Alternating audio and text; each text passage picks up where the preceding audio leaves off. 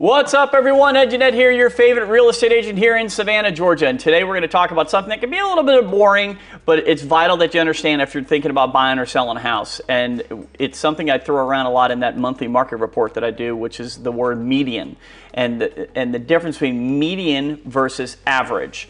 Okay, I'm going to make this quick. This slide that you're looking at is the raw data. The raw data is what you need to do, what you need in order to calculate either the average or the median.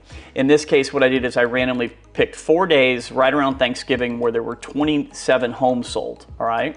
Now, this is what you need to calculate the average. That one column there is the sales price of all the homes that sold, and then the other red box is the number of homes that sold. And then all you do is add up that column of homes sold, the sales prices, which adds up to 11,388,198, divide it by 27, and you come up with an average of around $420,000, okay? Now the median is super easy to figure out. The median is just the middle. So you line all these up in order, and then you find the one that's in the middle, okay? So it's 27, so the middle would be, in this case, would be 14, right? Yeah.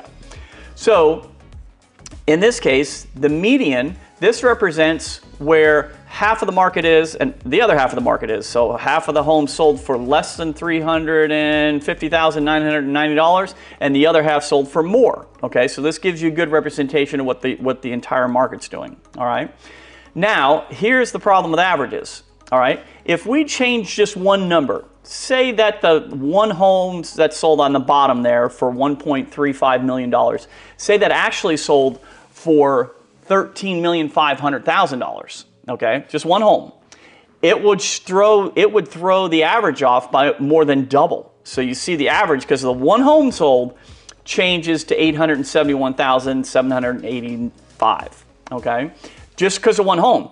But that doesn't represent the entire market, where the median really does. It shows you more of what's going on in the market, because you've got half of the homes that have sold are less than 350 and half of them are above. But the average really throws the whole thing off.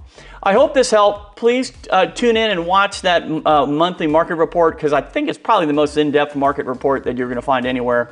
There's great statistics that they have on the MLS. But anyway, thanks for watching. I hope you learned something. And if you have any questions, please message me on any of the social media sites. Thanks again.